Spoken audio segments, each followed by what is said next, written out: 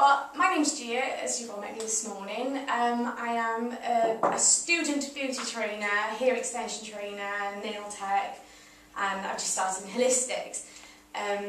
Basically, I'm a little bit more nervous than I normally would be today, because normally when I'm teaching I have a very nice lady stood next to me helping me all the way.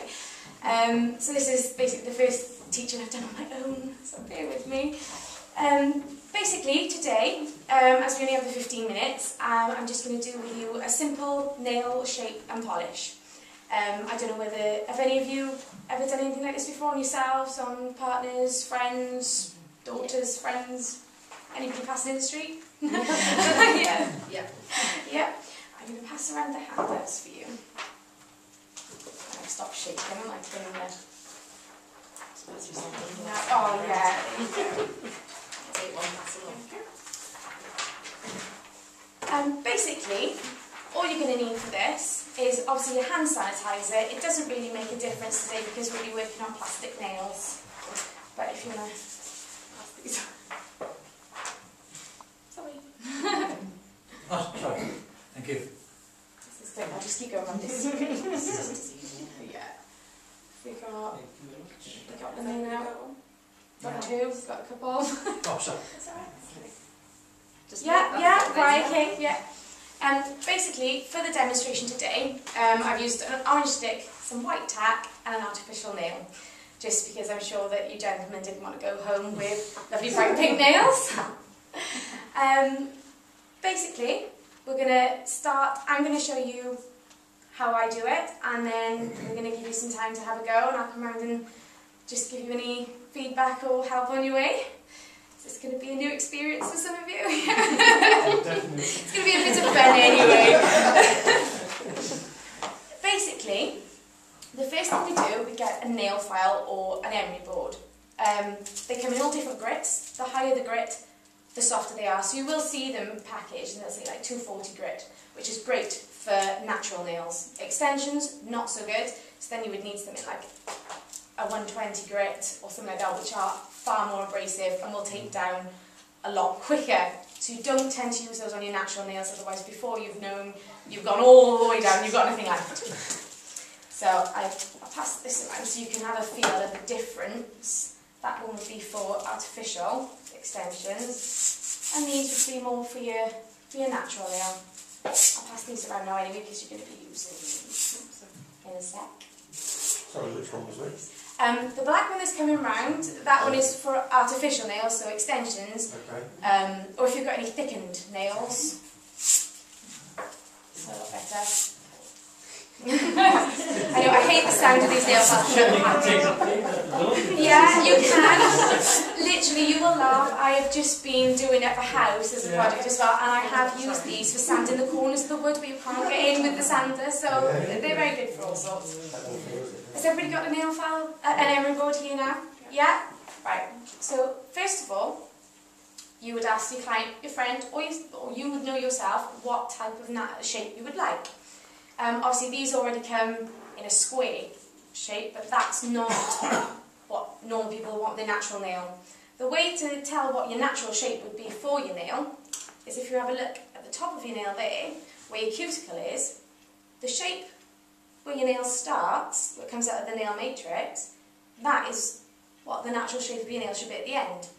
So, if you've got no preference, if you just look at your nail and you think, I'm going to go natural, go with the guideline. Obviously with men, always go with the guideline at the top there, at the bottom, so it just looks natural, so it looks like you just tidied up your nails. Or they're just naturally blessed with lovely nails. So firstly, you might need to hold the extension because it's only held on by blue tack. You're going to shape the nail. Now with the artificial extension, it makes no difference if you seesaw. If you're doing it on a natural nail, only you stroke in one direction, into the middle. So if you seesaw back and forth, you'll weaken the nail plate, and then you'll get splitting in the nail, which is really painful. And they'll just be like paper thin. They won't come out. So you're just going to shape the nail. You don't shake down the sides. The only thing you would do with the sides, if they are too sharp, or if you've got a jagged edge there, literally just sweep it round, in a sweeping motion, very lightly. So you're just taking off anything that's going to catch.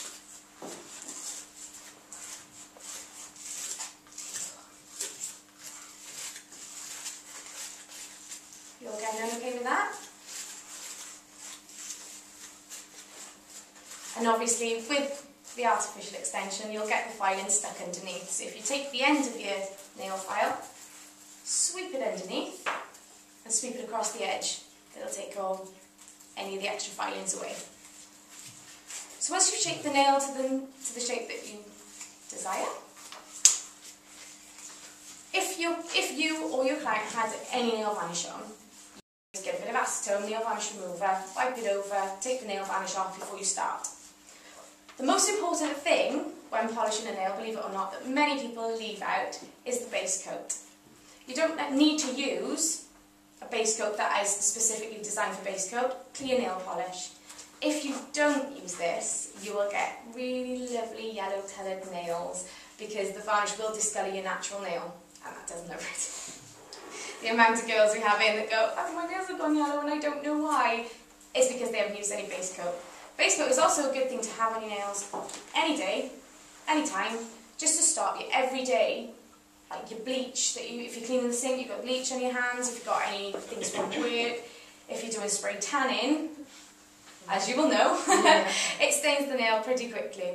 Or with cooking, if you're using any spices, turmeric is a nightmare, it will stain your nails. So base coat is a good thing to keep on every day, nobody can see it because it is clean. So firstly, I'm having the same problem with the nail polish. The most important thing with nail polish as well is you never shake the bottle. If you need to mix it, just roll it in your hands like that gently. If you shake the bottle, all your nail polish will hide up in there. And when you go to do it, it will go everywhere, and I mean it goes everywhere. So you're going to take your brush, gently drain any excess off on the side. Can everybody see that what I'm doing there? Just literally gently drain any excess on the neck of the bottle so it goes back in, doesn't come down the side. That's how they stick together. So then, obviously, if this is on your natural nail, you'd have a nice cuticle around there. So you'd always leave a 1mm gap around the cuticle. You don't want to get on your skin because that's how infections, and it's not so much infections rather than allergic reactions. The longer something's on your skin, the more likely you are to have an allergic reaction. Okay? So you're going to... Firstly, you're going to take one sweep down the centre of the nail. One long sweep. Okay? Then, you're going to go to your left side and your right side. Obviously, I've got a rather large nail on mine. You've all got different sizes. If you found that you haven't gone right to the edge with the 3 sweeps, by all means, carry on to the edge. Okay? Pass this round for you, tell her. There we go. There's 3 here, so if you want to wait, where you can pass it on. Actually, I've got another one. Do you want to start at the end?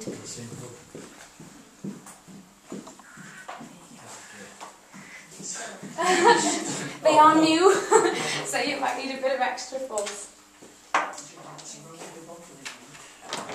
Yes. That's it, lovely. It warms the nail polish as well. Obviously with nail polish, when you're storing it, you don't want it to be in any extreme temperatures, so if it's kept too cold, it'll affect the nail polish. If it's kept too hot, it'll affect the nail polish. So you want to keep it just room temperature, and they should last for a long time. You look like you're coping very well with that. I'm impressed. There you go. So once you've applied your base coat, you're going to give it a couple of seconds just to start to dry. It doesn't have to be completely dry before you put your next coat on. Just give it a couple of seconds so you're not getting it stuck on your next nail brush. Are you allowed to blow it? No. You can if it's your own, but if you were doing it on somebody else and you're blowing, if you want to wave it around, you can wave it around by all means. So then you're going to take your colour. I'll use the black polish so you can see. Again, rolling it in your hands. Obviously you don't need to do that between every nail, but obviously we're only doing it on the one nail. Again, drain the excess polish. And exactly the same method as you just used to put your base coat on, you put your polish on. So straight down the middle.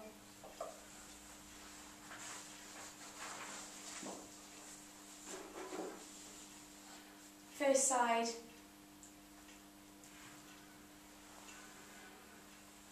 and then the second side. When you do your first coat, you'll notice that the colour isn't as even as you want it. So I'm going to pass these, I'm going to pass a lot of colours around because I've got quite a few. But that's not to worry if the colour's not even, because it won't cover fully in the first. I'm wanting to tell you, make sure you get Yes. Has everybody got one there? The same rate, there's a different state. Yeah. Well, it's up in the piece of that dance. Feels right when you're doing it on one of these ones. I know, it is.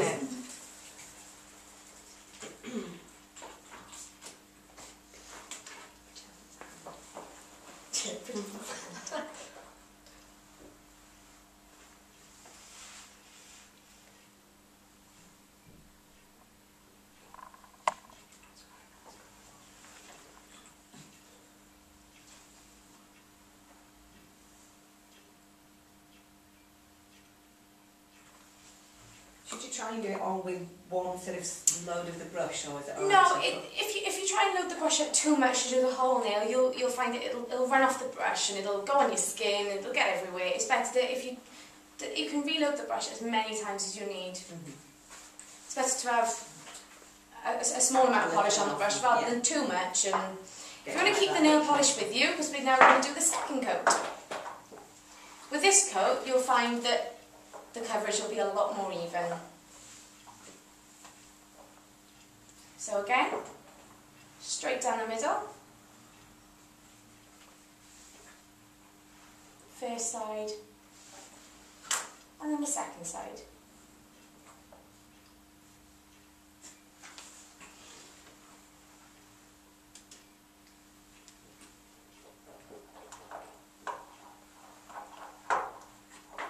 When you're doing it on a natural nail, always make sure that if the side walls are up close to the nail, if you pinch gently underneath, it'll pull it down, allow you to get right in the corners, so you're not left with all nail varnish on your skin. Oh, I've smudged it! Smudged it! Oh. Spent all that time. Oh, clumsy. That's it, just give it another coat over, no one will know the difference. Oh, I was waiting for your praise.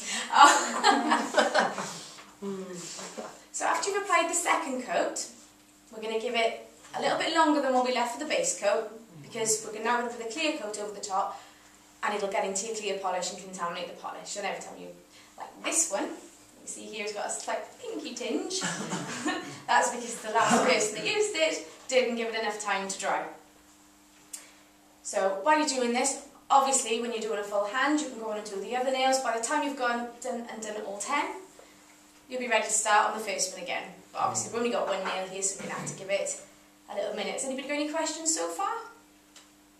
Everybody doing okay? You look like you're doing okay. Can you just point out that you have done 15 minutes? I've done 15 minutes, right. All you would do, we can just finish it off here, all you do then is take your top coat, apply it in exactly the same manner as you've done your base coat and your polish, and your job done. Thank you. No problem.